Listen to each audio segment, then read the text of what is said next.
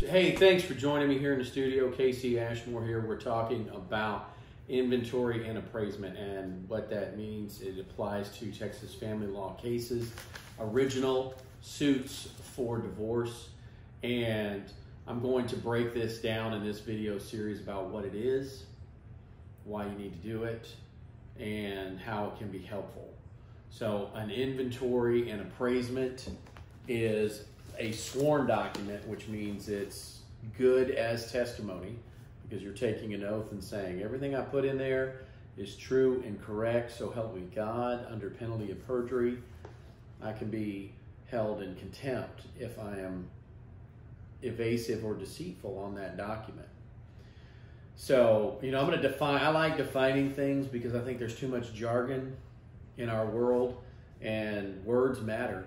Words carry significance. They can be weapons, and to have the tools you need to understand what you're facing, you need to understand the definition. So a sworn inventory and appraisement is a method for discovering assets and liabilities in an original suit for divorce, where the spouses have assets, and then they have to define the character of those assets. Is it something that you had before you came into the marriage, $100,000 whole life policy, or a retirement account, or a home, or something you inherited during the marriage, which means it's your complete separate property, right? And then all of the things that were acquired or increased in value during the marriage.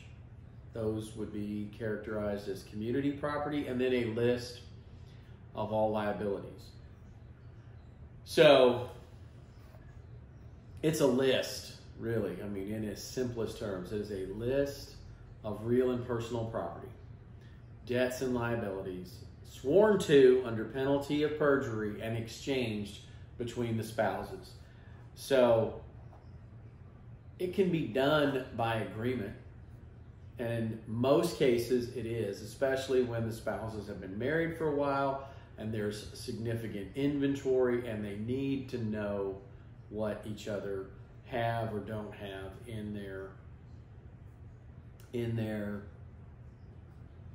estates, right? Because what you're starting to do is you take the entirety of the marital estate and you're going to do a just and right division. Now, Texas has a community property presumption, which means everything acquired, accumulated during a marriage has a presumption that it is a community asset, which means it's owned equally by the husband and wife, by the spouses, and that has to be rebutted with evidence. One of the ways to challenge that presumption, right? That's what rebuttal means, to challenge that presumption that it's jointly owned, is through a sworn inventory and appraisement. Now, it's not absolutely necessary you do one, but it's a damn good idea. And it's essentially building a big list of these three areas, right? What assets do you, how many cars, boats, motorcycles, RVs? Usually just one. How many pieces of real estate? Sometimes it's just the one, the home that the spouses live in, but sometimes it's more, right? Sometimes they have a second home. Sometimes there's a situation where people have been married a long time. They have accumulated more assets. They have a piece of land out in West Texas where they hunt, and there's a cabin and a second home on it, or sometimes there's a sailboat that's used as a second home. What have you? A getaway in a place like, Tampa, Florida, or Ybor City, or Miami, whatever that may be. And then, of course, the big one is the debts, right? The mortgages, the credit cards, the health, and all other debts that were accumulated during the course of the marriage. This list is critical because it helps spouses make informed decisions about property divisions. right? Decisions that they need to make so that they can come to an agreement, if possible, about how they're going to divide their marital assets, and without court intervention,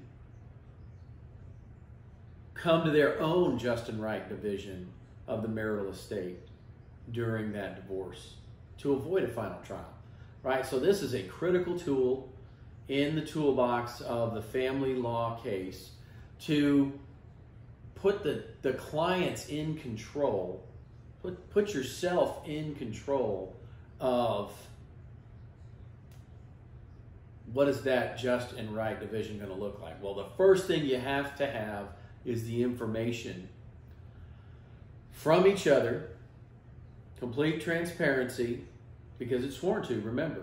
And more often than not, the secrecy regarding assets is penalized quite harshly. I've only ever seen that one time, and that was many, many years ago, and there was an offshore bank account, and it was supposed to be disclosed in an inventory and appraisement. It wasn't, and there were some stiff consequences. You know, basically the award of that entire amount of money that was discovered after the sworn inventory and even after the divorce was carved out from the person who did the covering up and taken away from them entirely, including all increases, and given to the innocent spouse who discovered it later after the fact. But that means you have to exercise your rights. One of the ways you do that is by either exchanging, either through court order or by agreement, or just regular plain old discovery, the sequence of the parties asking each other questions and figuring out what these community assets, separate property assets, liabilities are. Thanks so much for watching. More on inventory and appraisement coming up next.